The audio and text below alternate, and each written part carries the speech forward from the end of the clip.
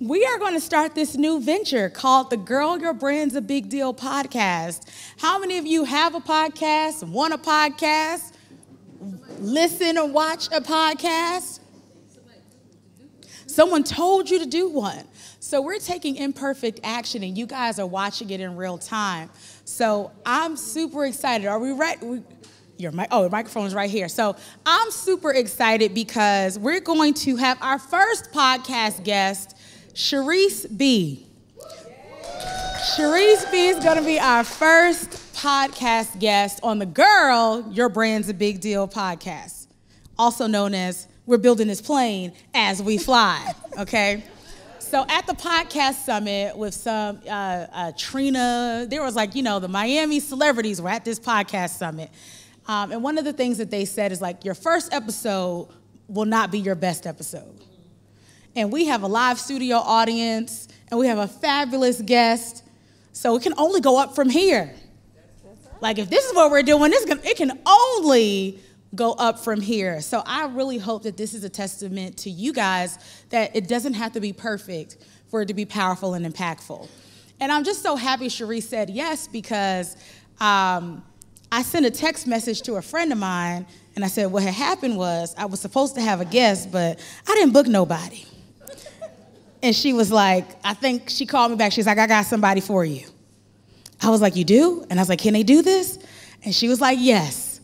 And Cherise is here because of someone else's text message who could not be here today.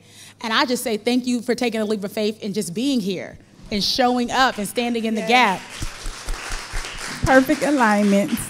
And it's the perfect topic for today, given my wardrobe malfunctions. And some of us had some wardrobe malfunctions today, right? You guys told me about them.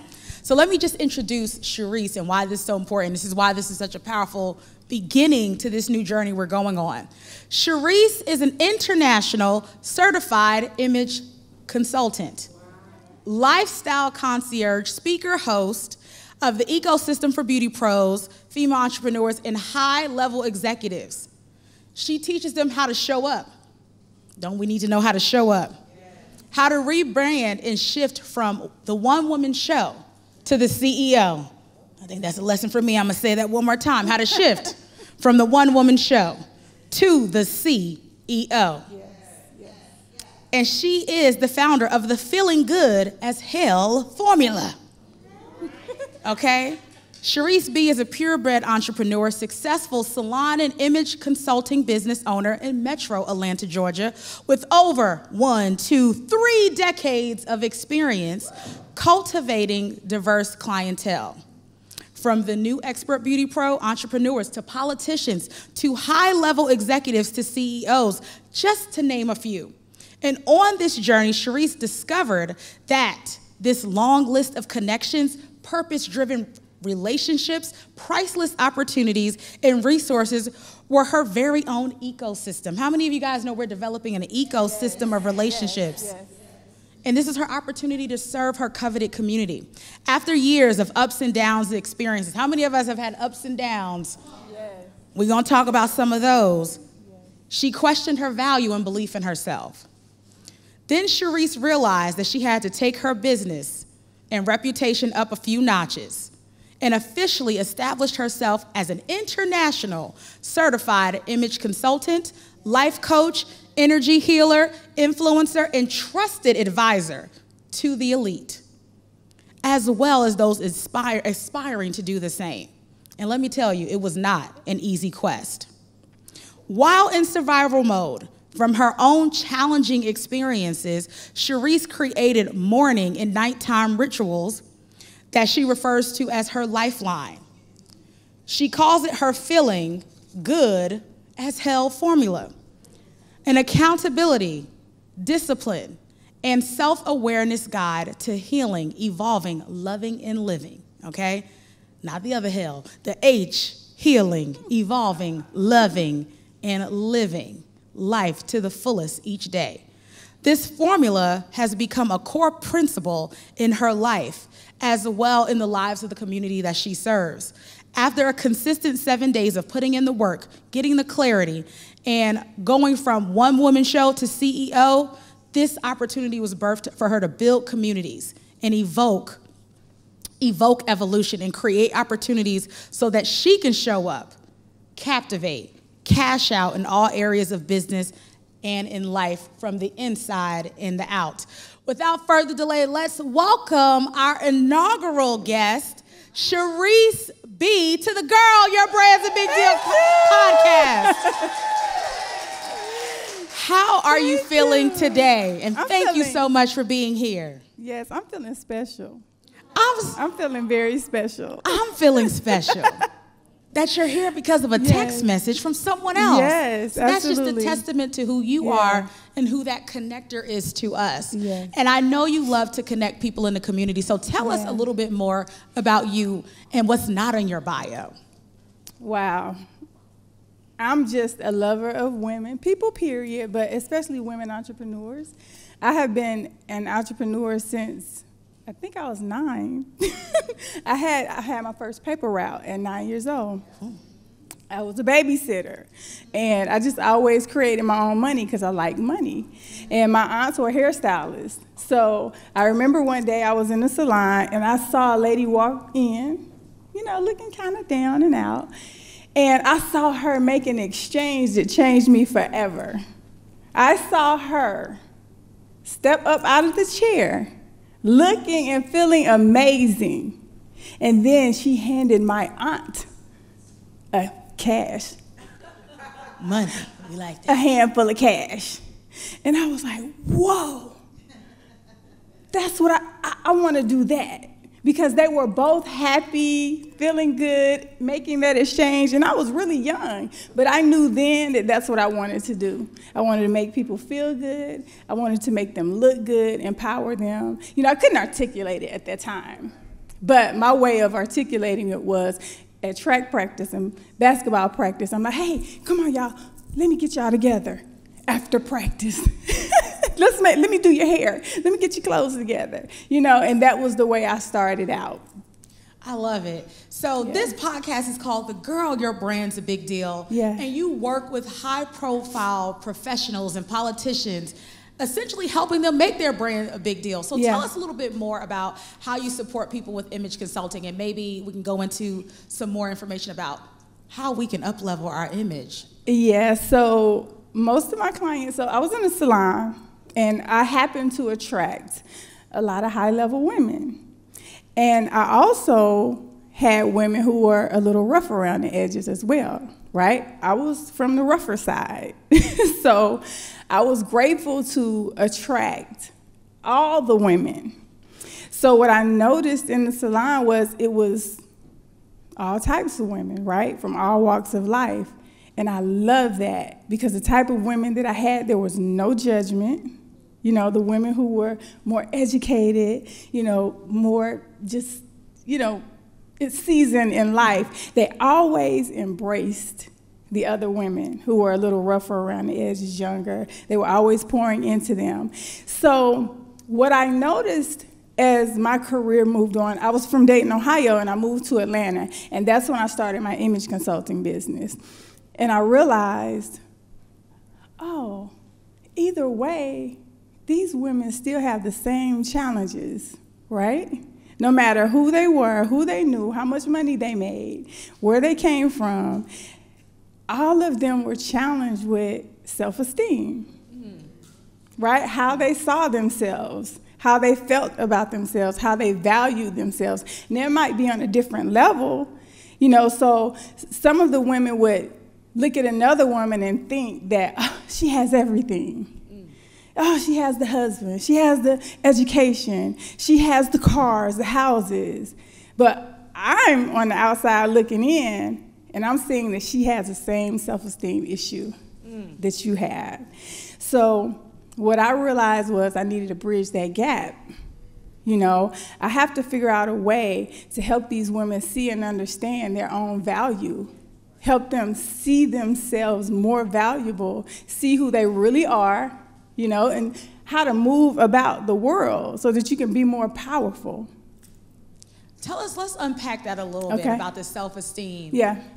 What were some of the things that they were saying about themselves with these self-esteem issues? All of us, you know, feel, not the best all the time. Yeah. I don't know about you. Yeah. But let's unpack that a little bit. What were some of the things that were coming up for the women that you were supporting? Yeah, simple things like, I can't stand my stomach. I hate my legs. I hate my hair. I hate my eyes. I hate my nose. I wish I was this. And I wish I was that. And it would come up all the time, no matter how amazing they look, no matter what stage they were on.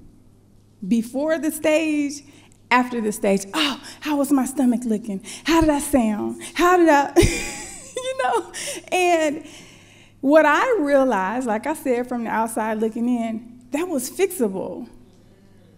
That's always fixable. But those words that you keep speaking over and over and over to yourself, it's fixable too, but you don't realize how much damage, So if you've been doing this from childhood, which you most likely have, you've heard it from somewhere, right?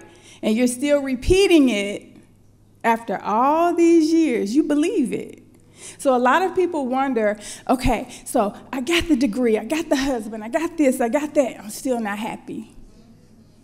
I look good, I have all the things, but I'm still not happy inside. If your subconscious doesn't believe in you, and people, when we get to talk about that subconscious work, people get woo-woo, but no, this is God work. This is God work, right? But for me personally, I feel like that's the work that they left out for our people. Like some of the books in the Bible that they took out. That's the work. Learning about your subconscious and what your people told you, what your culture told you, what your teachers told you. That's what you believe. But you can fix that too. It just takes a deep inner work. So when you said the inside out, I was like, ooh, she has no clue this conversation we're about to have. Okay, I'm here for it. Let's go. Yeah, so when I realized that my work was so much deeper than styling people on the outside, I was analyzing people. I'm telling you, every person I was coming in contact with, I could see through them. I could see their eyes. I could see what they were trying to hide. And guess what? I was the one helping them hide it. Because what do? I style you, right? But it became an obligation to me and a mandate to me to help you understand, like, it's bigger than this. It's deeper than this. You going on that stage, right? And you putting on this great performance. But you get off the stage and you hurting. And I'm big on energy exchange. I know for sure that we exchange energy, right? So when I was going through my hurt and pain, that's where my feeling good as hell formula came from. I was going through divorce. I had a couple of miscarriages. Business was crazy. Just that whole cycle of life that was crazy. I realized that I was coming in contact with men and women every single day, but I was hurting every single day, but I had to show up. I'm that type of person. I'm up at 4 a.m. in the morning on time, ready for you. But I was hurting. And I had to figure out, like, there's no way I can exchange this energy and pass this on to these people that I am serving, right? I'm like, I got to figure out how to protect me so I can protect them, right? So that's when I realized I was always, into the meditation, and then I was struggling with, so can I meditate? Can I pray? Is one different than the other? Because in the church taught me, I don't know about anyone else, that meditation was not of God.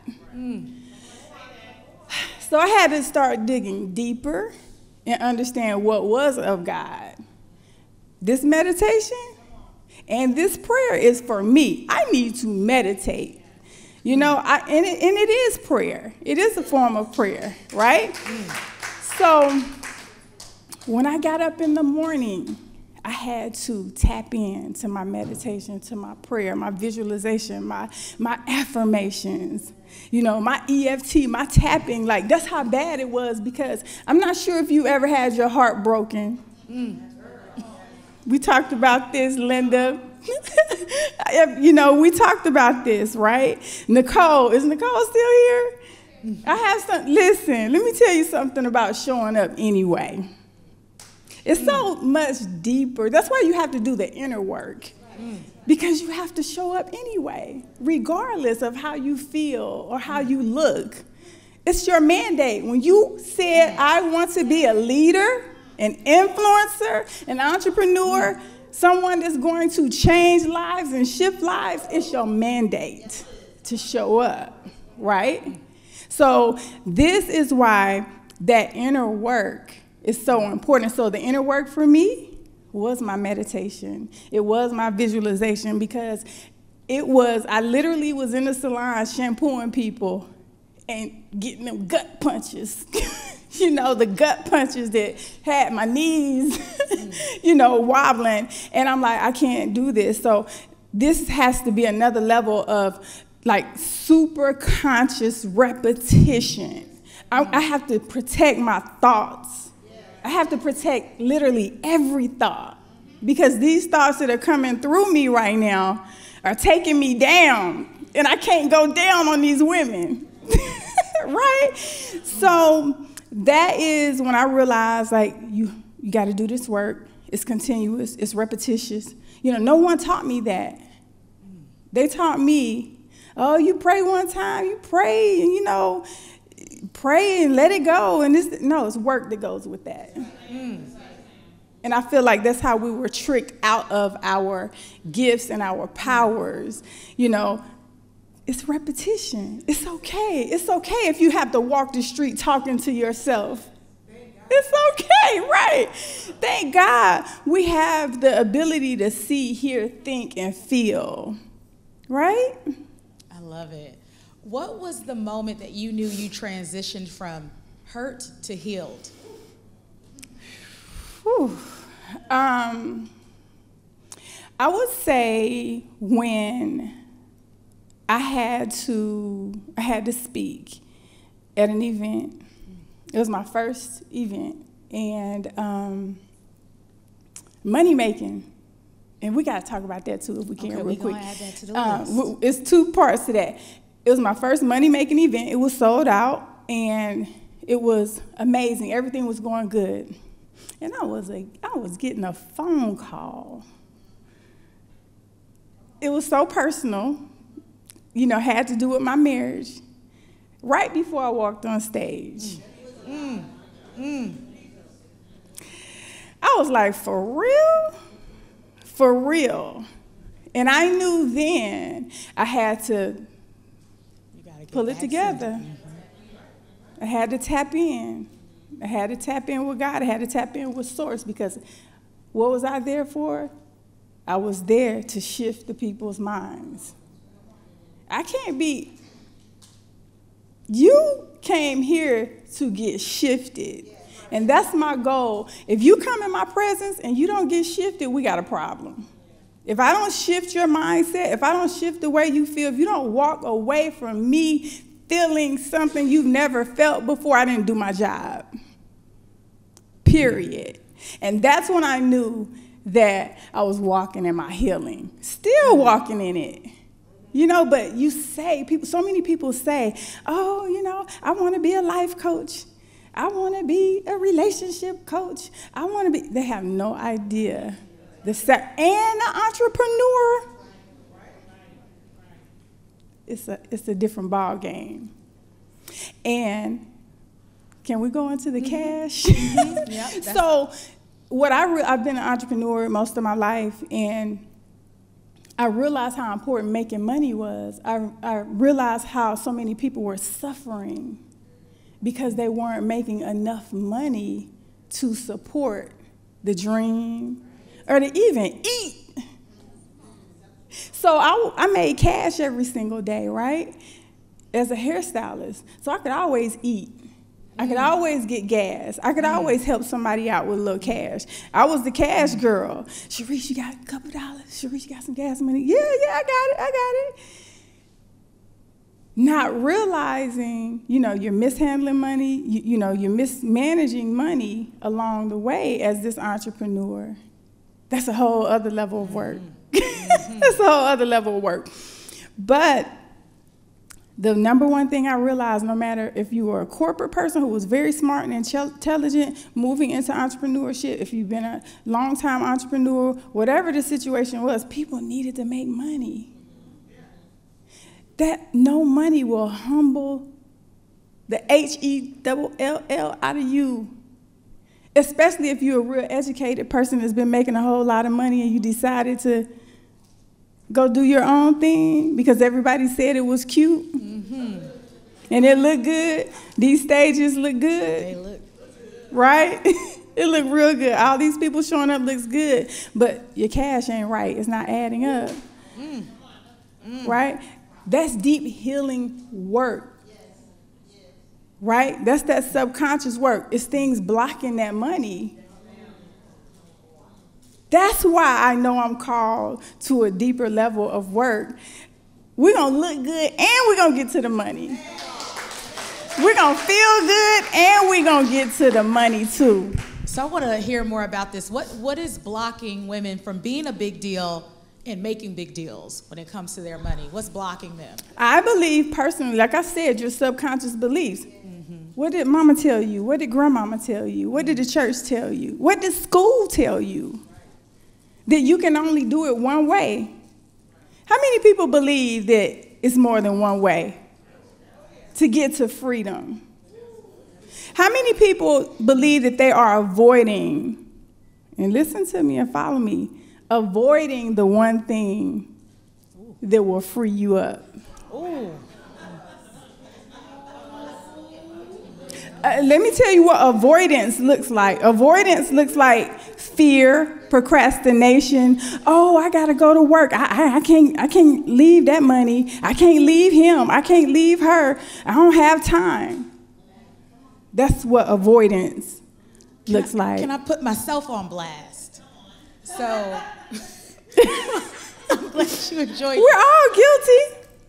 This podcast, the level of resistance to getting someone to interview, but because of divine connection, you were supposed to be here. Yeah, absolutely. It took me forever to message people, and there were people like, "Oh, I can do it," and I just ignored them for like weeks. There's some type of resistance when you're going to the next level. That's a sign. Oh yeah, absolutely. That's the sign. So when you feel that resistance, do it anyway. Do it anyway. Do it anyway. And get the people around you that are going to push you, the people who are going to hold you accountable. Not people that are going to enable you, oh, girl, okay, wait till next week. Maybe next month. Maybe you need to get your hair done. Maybe you need to find you a podcast room. You better set that camera up in your house, in that car, and start your first podcast. Stop it, stop it, stop it. You are so gifted. You are so gifted. And you don't need no permission from nobody. To do what you got to do. You are born with the gift. Period. It's your birthright. Period. We were supposed to start it this way. Yes, absolutely.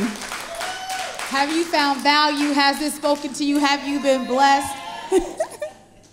As we wrap up the first episode of the Girl, Your Brand's a Big Deal podcast, what are some words that you want to leave our audience with today? I would really like to say just dig deeper and deeper and deeper. Oh, we need shovels. And deeper. The things that are uncomfortable for you, be uncomfortable. We want to be comfortable. Comfortable is cute.